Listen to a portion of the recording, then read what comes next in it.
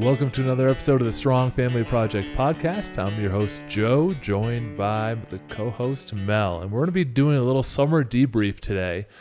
We're going to look back at everything that happened during the summer and see what lived up to our plans and where we'd like to improve for next year. It's good to take a little reflection time and come up with a plan so that we can continue to improve year over year. Mel, read us in. Welcome back to the Strong Family Project podcast, where we guide you on the path to raising confident, independent, and resilient children in a strong family environment. Mel, rank the summer on a scale of 1 to 10. I'm going to say 7.5. Okay. And what would have made it a 6?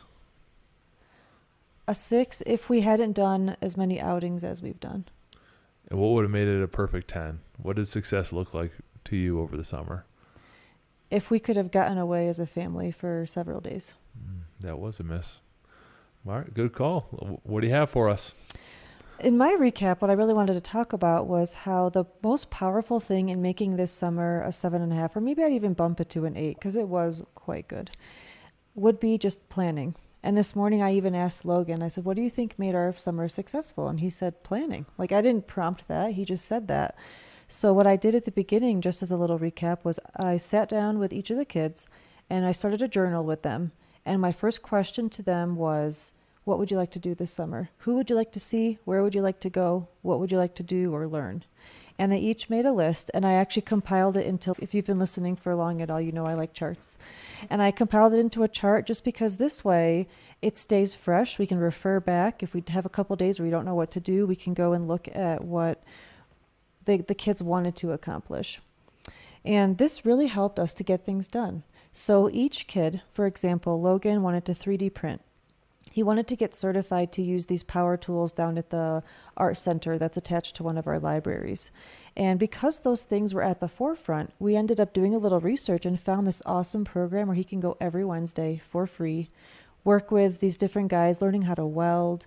He made a cool knife and riveted the handle, like the skills that I wouldn't necessarily have thought to look for him had he not shared that that's what he wanted.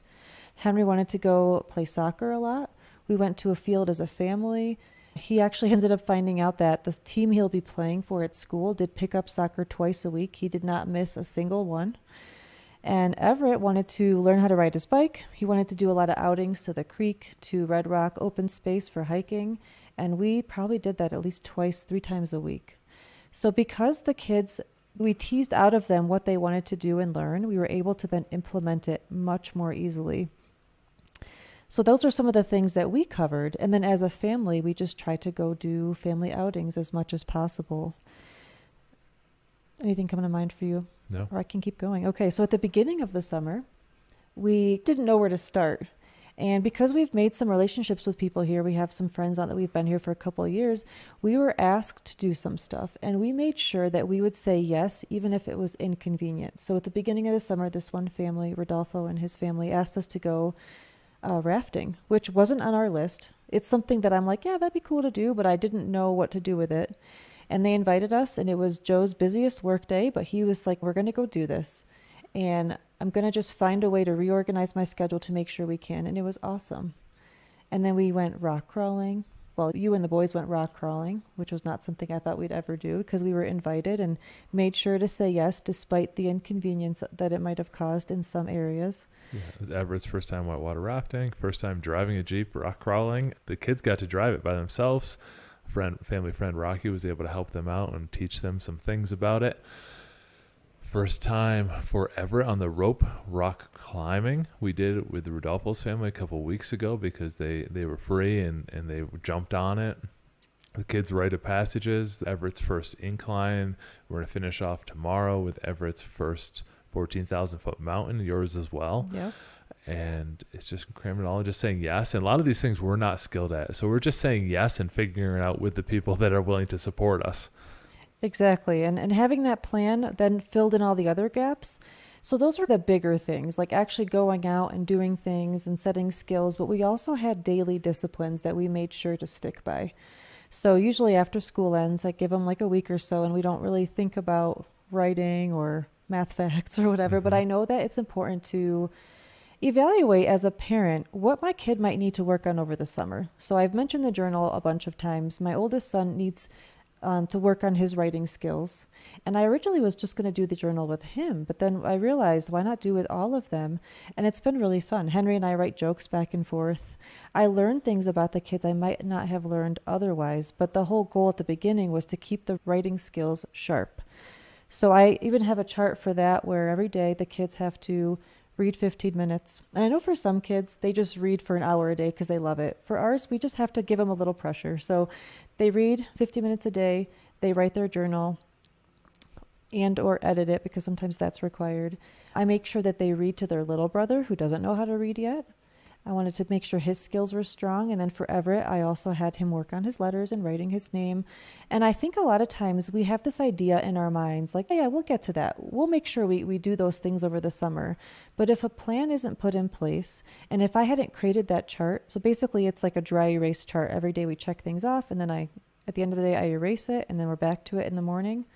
We also started to I read the Bible every morning, and I wanted to make sure I pick out a verse every day and discuss it with the kids, which is something that they started at church camp, which was Memorial Weekend. And we just kept that rolling. But that probably wouldn't have happened had it not been on the chart.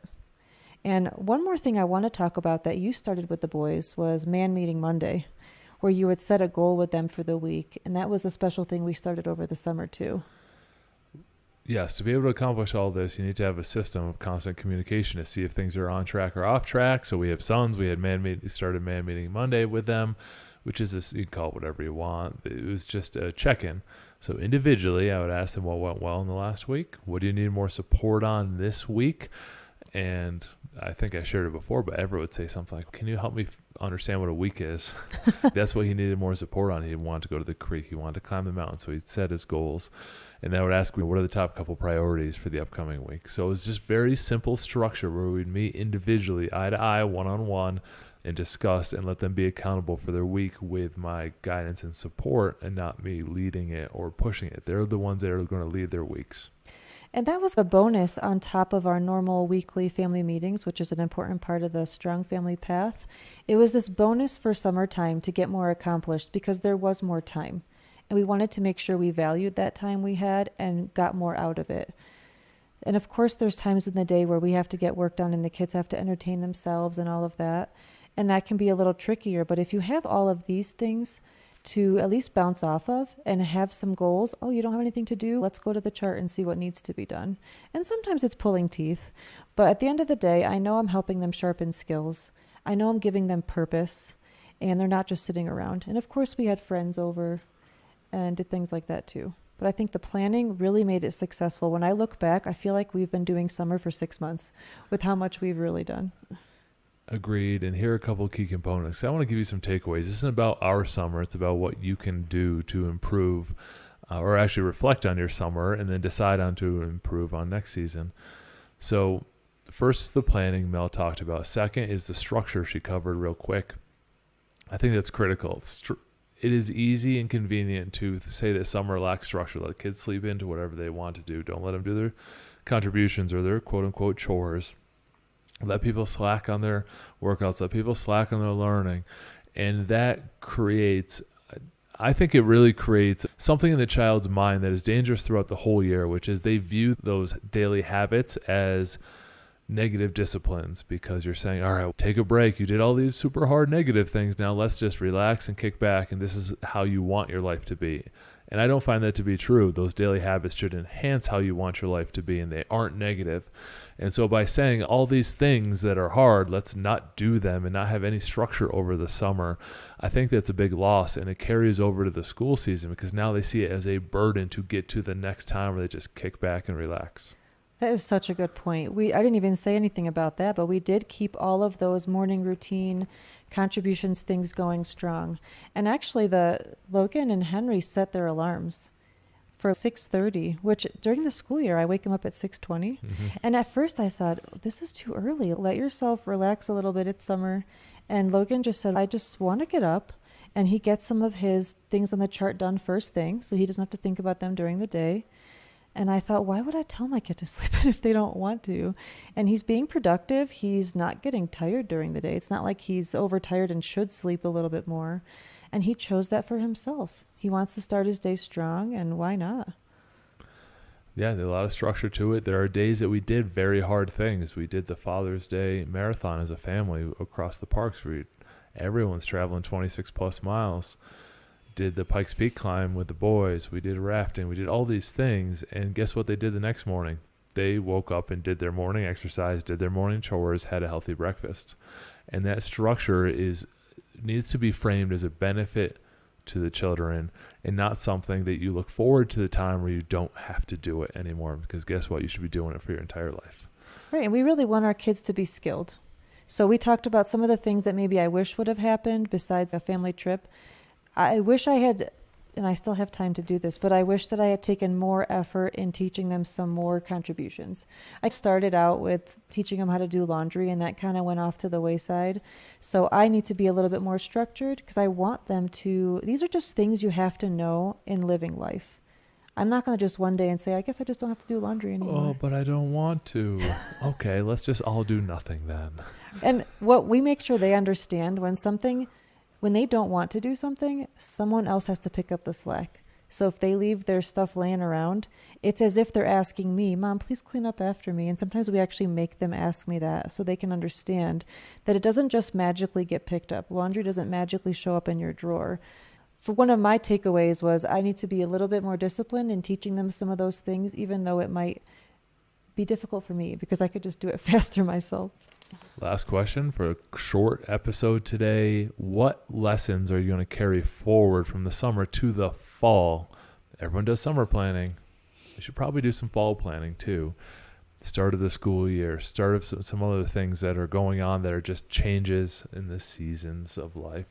What are you going to carry forward and reinforce with the family, not just us reinforcing the kids, but as a family come fall? I want to do some of the things on the chart over the weekends. So we do have a chart during the school year. It's a little bit abbreviated because of school and activities, but I'd like to continue the journal at least once a week. Even if it's just a check-in, let's say they want to be able to tell me something that they don't want to say vocally, they may want to write it down. I'd like to continue that and have that available to them to be able to write to me and not just say, I'm going to wash my hands of the journal till next summer. So if I had to pick one thing, it's going to be the journal.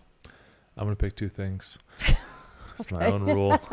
First, we're going to meet on Monday one-on-one, and we're going to carry that forward so that I can help with some individual learning and education for the kids, because the fall, you have a lot less time capacity. Our older two are going to be in sports. The school started back up. A lot of the days will be filled, and they're still going to have these big ideas where they do all these things like we've been doing so much over the summer, and need to help guide them to shift the gear into school mode, where you need to choose one or two valuable things that we're going to get done over time. It's not going to be the daily adventure party like we have been throwing, and that is okay. And just help guiding them through that. That'll require a little bit of one-on-one time. So I'm going to work on that. It'll help them with time management. It's good to set goals in a busier season so that you know you can still get things done. You just need to temper them to be appropriate. And so there'll be some teaching on that. The second thing is holding standards. School's starting. Let's start having unhealthy dinners, or let's stop doing our morning workout routines, or let's stop doing this because now things are busier. These are life standards. These are things that we want the kids to carry forward. So it's a great opportunity when things are busy to show them that it's still possible to do these habits, and that the habits serve them. They aren't like a negative thing that they have to do because they are told to. It's something that improves the quality of their lives. I love that. Thank you for listening to another episode of the Strong Family Project podcast. We're going to need you to share and like it if you're enjoying the content, and we'll keep putting more out for you. Talk to you on the next one.